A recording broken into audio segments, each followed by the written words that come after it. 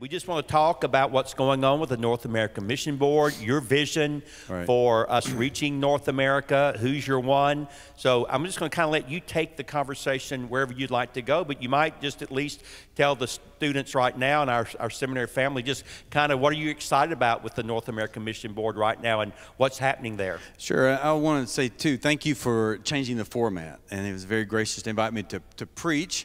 And but I really want to spend time to share my heart talking to you about taking your next missional step.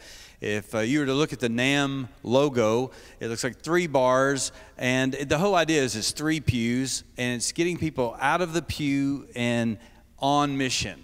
The whole thing is about getting people to take their next missional step. You're preparing for ministry as you go into missions or to pastorate, and whatever area you're in, you're always going to be in the process of taking people to point A, to point B, hopefully to point C, to D. You're walking them to where they need to be and helping them take that missional step. And so today, I just want to be very direct in how you can do that, but hopefully how you can lead your people to do that. And so at the North American Mission Board, it's about coming alongside pastors. Pastors are our #1 customer. And we come alongside pastors to help them, help their people take that first missional step. You'd be surprised, in the Southern Baptist Convention, there are 47,000 churches. That's what they say. I'm not in charge of counting them. I don't know if I believe all that. But 47,000 churches. But we have 10 to 15,000 churches that don't baptize one person or give 1 cent to missions. And so we have a tremendous need. When you go to a church, don't just assume they're going to be missions-minded. You have the blessing of coming to a seminary that's very missions-minded. It's all about go. And not every church is like that. And sometimes you have to take very elementary steps in helping them do that. And what we're really excited about is how God is doing some tremendous things in the most unlikely places. Clint just shared about a church right in the shadow of Nat Park. Also, one of our very best church plants in San Francisco is right by Giant Stadium. Kevin, how many Sin cities is the North American Mission Board spotlighting and highlighting right now? Yeah, it's basically every major city, and it's Send with a D. What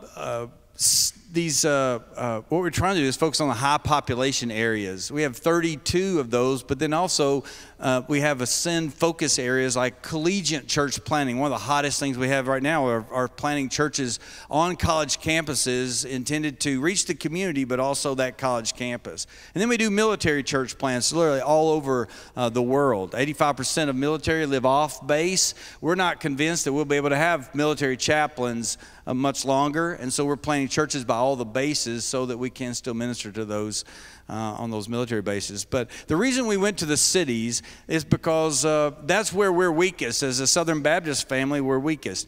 85% of Southern Baptists are in the South.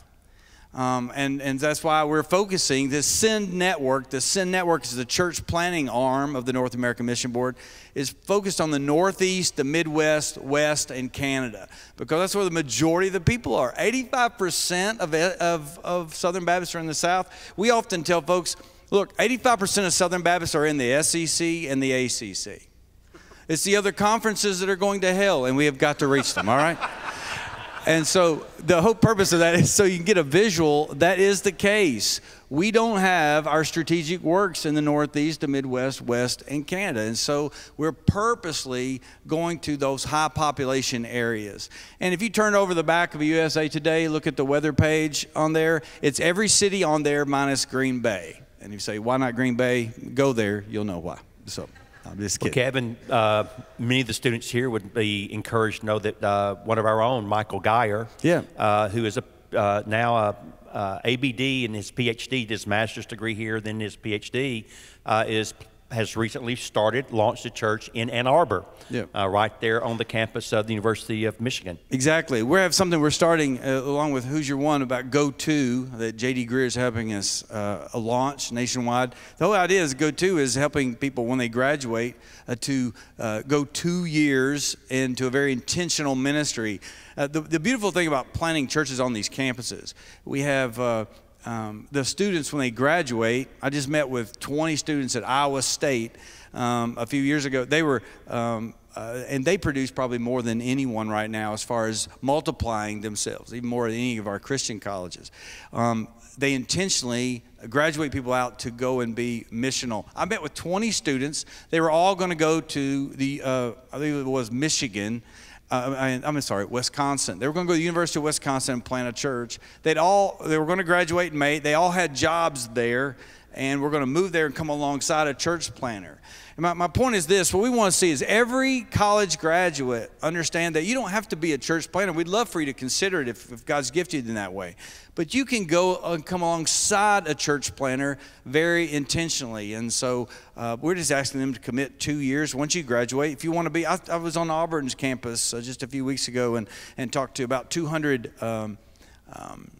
engineer students. And I said, look, I'm not trying to talk you out of being an engineer. Be an engineer. But when you graduate, go to Pittsburgh, go to Philadelphia, go to L.A., and we can give you a list of church planters to come alongside and join and be on that church planting team.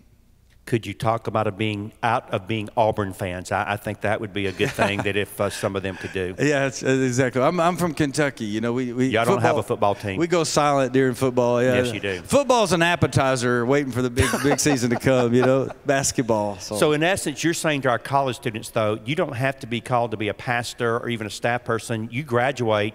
You want to come alongside, find a job in one of these places. Right. You can be a part of a team. And aren't the teams much more successful when you have a group going? Exponentially, much more successful. And you may not realize this, but over 50% of our church planters are bivocational.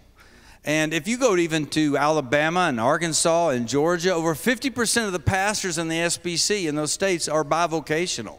So the very best thing you could do is to equip yourself for a vocation. And then intentionally, we have one of our best church planters in Florida is a surgeon.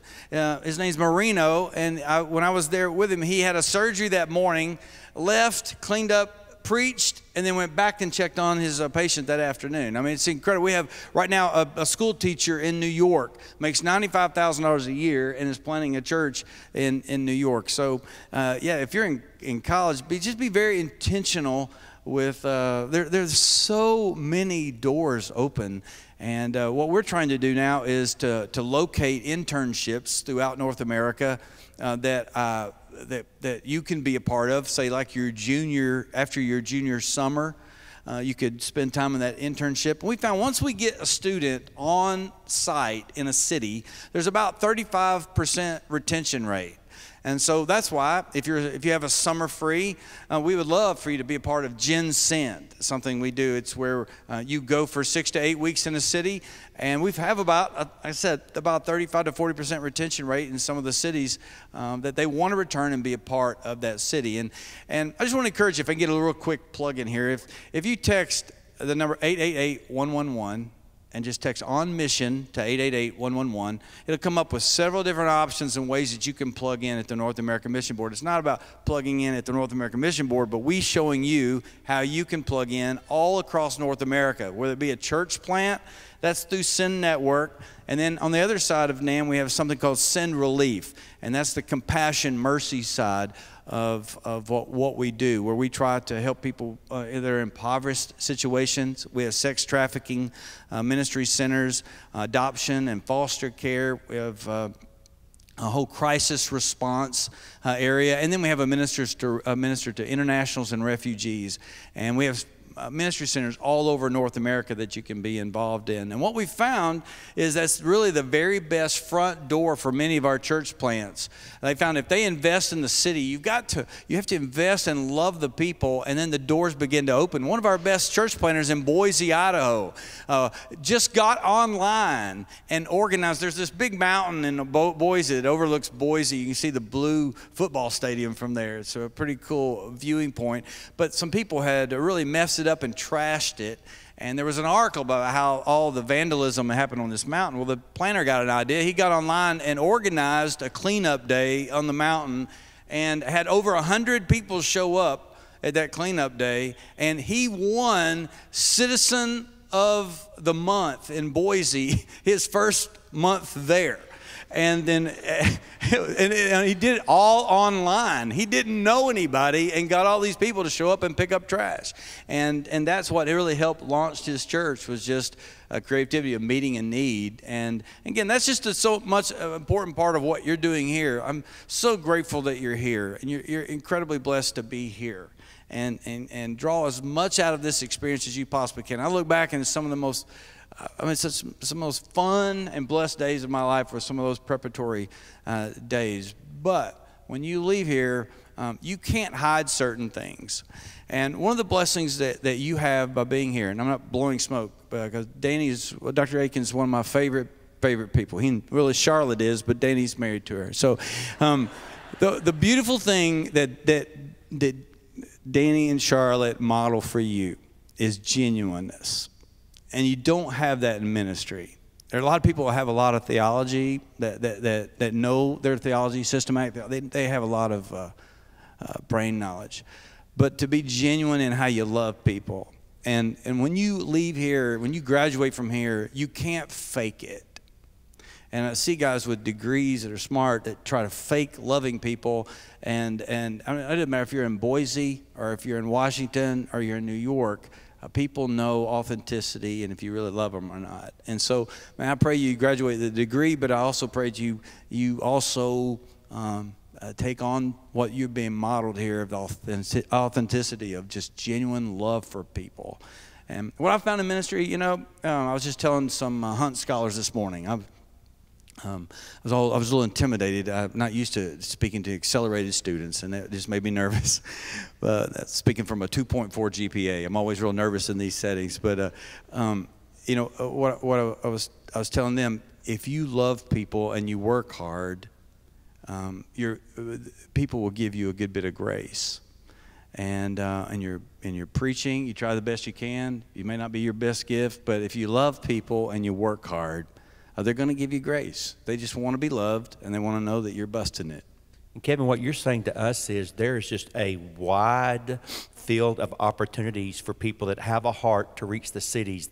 They can be called as a pastor to be a lead church planner, but they can be doing 1,001 other things. As long as they have a heart and a love for people, there's a place for their service through the North American Mission Board. Absolutely. And that's what we're trying to do. We look at ourselves at NAM like eHarmony Go Missions, all right? and so what we try to do is take, if you're open, you have a willingness to be used, then we also will try to connect you with a missional opportunity somewhere. And so we can, through just that text, we can start walking. So where would you be open to? Anywhere? Okay, then here are all the opportunities. You really have a preference for the West? Here are all the opportunities. The Northeast, here's all the opportunities. And we just try to connect you with the next missional opportunity. And there's so many. And do not limit yourself saying, you know, I only do this or that. Everything should be on the table. You'd be amazed at some of the walls that have come down and the creative ways that God has allowed us to do some things. It's just amazing. Now, Kevin, we meet here in a beautiful traditional auditorium with a high steeple. Right. That's not the future of the church in North America, especially in the cities, is it? No, not at all. Because one, there's not property to even purchase. We were trying to find that. Even in San Francisco, one of our best church plants, they run about 800. They have 3 services, and they have. You know, it seats maybe 300. The rent on that is $40,000 a month, and it's just absolutely astronomical. You say, well, it'd be cheaper to buy it. Well, you think? You know, $25 million is what would help us get something there. I'm trying to buy a synagogue in Montreal right now for about $8 million, and because you can't. The problem in Canada is you can't. They don't have it where you can't even build a religious. It's not. What am I saying? Not coded. They don't have the permit. You can't get a permit for religious. So we're trying to buy those that exist right now. But it's amazing the opportunities. Again, up in Maine, Augusta, Maine, the Catholic Church in Augusta, Maine went belly up. Well, we had a church plant there named Dan Coleman, a church planter. I met him in Florida at one of those little church, one of those associational missional flea markets you call it, where they have all the different things out there. I said, hey, man, tell me about your church. And he said, he showed me a picture of it. It looked like a 2-car garage. And I went, my word, how many can you get into that? And he said, about 70. And I said, 70? How many you run? He said, 200. I said, 200, how do you do that? He goes, we have 3 services. I said, do you have 3 services in a 2-car garage? He said, yes, the best we could do. We have nowhere else to worship. And I said, well, what are you going to do now? And he said, we really don't know. He said, there is a Catholic church in town that went belly up. They have an auditorium that seats 500, but I have all my people are new believers. Out of the 200, the majority are new believers. We don't know exactly what to do. And so, long story short, I go back to NAM. We have a properties department at NAM where we try to help planters get into properties at low percent or 0% if possible. I said, hey, call Augusta, Maine, call the Pope and see how much he wants for that Catholic church. and offer him as low as you possibly can. So they come back to me and they say, look, they want 1.8. And I said, well, offer him the lowest amount you possibly can with good conscience. And so they offered him $400,000 cash, and they took it.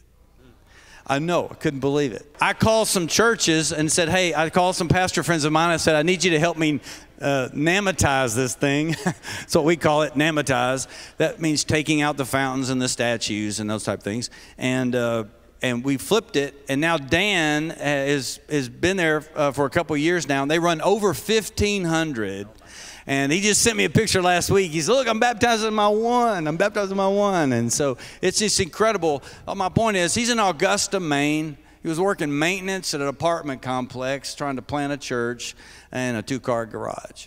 And God can take that and now bless it far beyond what he could ever dream. And it's just amazing to me how God opens doors. I mean, when I was in seminary, I got my very first church voted me in 7-0, and I wouldn't even intend to be a pastor. I was going to be a student minister, but they said, hey, they would pay $150 a week, and I need the money. And so I said, I'll pray about it. Okay, and and they couldn't get anybody else to do it because it's in a high crime area.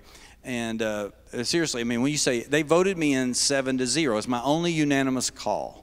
And people often make fun when they hear 7-0, you think not much influence, but that's not true. We actually were on national TV. We were on a show called Cops. What you gonna do when they go for you? You heard? They actually did. Seriously, we were on there twice, and people would break into our church so much that we put a sign on the front door that said "Door open, come in," and because they would break it down, get in there, and like there's nothing in here, you know, and so our replacing those doors got expensive, so we put that sign on there, and the only thing we had in there worth anything was an organ, you know, and I wanted them to steal it, you know, and so let's talk about Who's Your One. What was the genesis of that, and how would you talk to us as a seminary? We're not taking the place of the local church. That's not our calling. Right. But we can come alongside the local church with an emphasis that I think has really taken off across the Southern Baptist Convention through the North American Mission Board's focus on Who's Your One. Yeah, it's incredible what God has done with Who's Your One. J.D. Greer, when he was elected president, said, look, I really have a passion to do something in my church where we try to get people to have a one. And what if we were to make this a national thing? I said, man, that's a fantastic job. I find any idea I can and throw gas on it, and that's what happened. We talked to Johnny Hunt, who is a very close friend of Southeastern Seminary, and Brother Johnny had just come on staff at the North American Mission Board, and he'd actually preached a sermon 10 years ago on Who's Your One, and I did a whole series on Who's Your One. So it's something been around for a while, but we took JD's idea and put it through our marketing department and came up with a strategy to make it a thing in the SBC. And man, God has really, I really believe, anointed it in a great way. And it helps to have guys like Dr. Greer and Johnny stirring the dust of trying to get people focused on back again on sharing their faith. We just lost a sense of focus on doing that, and that's what's really been the biggest blessing of it. So basically, the goal is for you to have somebody in your life that is lost, right? That you are building a relationship with, right? That you love, that you care for, that you're praying for, and that you intentionally are going to share the gospel with. Right, exactly. And my name's Chris, what I found is I started asking pastors, hey, what when you share your faith, what do you use? And I'm always amazed by the stutter and the pause. Look, I have to try to think of what you mean. And they have been so long since they've shared their faith that it's not something that just, when I mean what you use, I mean, it may be faith, F-A-I-T-H, years ago, or maybe the 4 spiritual laws, or I mean, what is it, your own personal testimony? What is it? What the Roman kind of road. Yeah, and today, typically 3 circles. I'm a bit biased, but 3 circles tends to be the dominant, the easiest one. And it was real funny. I was at a educational institution not long ago. This student come up to after, he goes, do you stand behind the 3 circles evangelism tool? I said, well, yeah, we produce it, so yeah, I stand behind it. So he goes, well, don't you think it's a little theological light? And I said, please tell me that did not happen here. No, I just got here, but plus, I'm trying to prevent it happening again after this. Thank you. But I said, theological light. I said, did you realize that the guy who wrote that, Jimmy Scroggins, has a PhD in evangelism? He has a degree that you're trying to get, And so it's just amazing. Anyway, I thought. So is the gospel like complex? Well, that's what I was trying to explain to him. It's like, look, we're trying to help reach people who know nothing about it. You got to have some type of ramp here, But what I found is, we go back to 47,000 churches. We don't have our pastors focusing on sharing their faith. And the one thing about going to NAM, I've shifted into a wholesale ministry where, when you're in the church, you're getting to connect with people. And where I'm trying, as a host, I'm trying to connect with pastors who connect with people. And what we found, the best way to get this going is really, if you got to get the pastors excited. I never dreamed part of my job at the North American Mission Board would be to beg pastors to share their faith. And we've got to be intentional every day. It's much like, I love the story in Mark chapter 2 where those 4 guys bring the paralytic to Jesus, and they do everything possible to get their friend to Jesus, where they even dig a hole in the ceiling, drop him down so that they could get their friend to Jesus. I love the intentionality of that. We don't know those 4 guys' names. We have no idea what their names are. But we do know the passion of their heart, and the passion of their heart is whatever it takes. They're going to do whatever it takes to get that friend to Jesus. We've got to have that type of intentionality and, honestly, a sense of urgency about it. And that's why when we talk about missions, and when you leave here, plugging with the North American missions or international, if you can't meet our qualifications, then perhaps you can go with the IMB. It was a joke. Don't be it's a joke, all right? They're sensitive, all right? But seriously, it's not about then. It's more about now and how you can plug in now in ministry. Kevin, I'm sure you found out because you work with pastors so much, and we try to communicate this to the men that are going to be pastors here, what you are passionate about and what you're excited about and what you're intentional about. In time, your people will follow through in your footsteps. And if you're not excited about reaching the lost, they're not going to be excited about reaching the lost. If you're not excited about international missions, they're not going to be excited about international missions. Right. They take on the personality of the pastor. They really do. And they easily follow. I'll never forget, we used to teach different, as you know. We taught a lot of different ways to share your faith at Highview when you guys were there. And one was the faith, F-A-I-T-H. And I remember I had a lady, her name was Sherry. She's in her 60s. And she's every area you go to minister, every church you go to minister, you're going to have her show up at your church. It'll be a different name, but you're going to have somebody who's a little persnickety, sarcastic, hard to deal with. Well, that's her. And so, for Pastor Appreciation Day, I just ask that she not come, And so she's that woman. So she said, all right, Pastor, I'm going to go through faith, but I'm going to learn it, but I'm not going to share it. And I'm like, okay. I've just learned, I had enough pastoral experience. You just kind of go with it. And so I said, okay, Sherry, whatever. And so she went to class. Sure enough, first week, second week, she would not go out on visitation. We'd go to the class and then go on visitation, then come back and share. And she'd go home. She'd just come to class, go home, come to class, go home. Well, about the 5th or 6th week, I'm not sure what it was, but she finally come up and said, okay, Pastor, tonight I'll go, but I'm only going to do F. And F was for forgiveness, A is for available, I is for impossible for God to allow sin to heaven, T is for turn, and H is for heaven. And she said, I'll just do F, but that's it. No more, and then don't bug me about it anymore. I said, okay, I haven't bugged you at all, but I'll be glad you'll be glad to do F. That's fine. And so I set her up with one of our staff. I said, you take her, and we go in threes. And so they go to this house, and he said, you could tell right when they got there, the young couple was they were just very open and thrilled that they'd come. And so they got in there, and he said, in the conversation, they got to the point of, hey, what would you think it takes for a person to go to heaven? He goes, well, we use something on our hand called F-A-I-T-H, faith. And he said, Sherry, why don't you just share with them what F stands for? And she says, sure. And she said, well, F is for forgiveness. You cannot have eternal life in heaven without God's forgiveness. And he said it was the wildest thing. When she said F, she got all this confidence, and she went straight to A. And she said, and A, it's available. It's available for all, but it's not automatic. And then he said she got so excited she went straight to T. And she said, and T is for turn. Turn means repent. And oh, well, just forget it. Would you like to ask Jesus in your heart? And the dad said, or the father said, you know, that's exactly what we like to do. And at that point, Sherry turned to the leader and says, you pull it on in the garage. And so...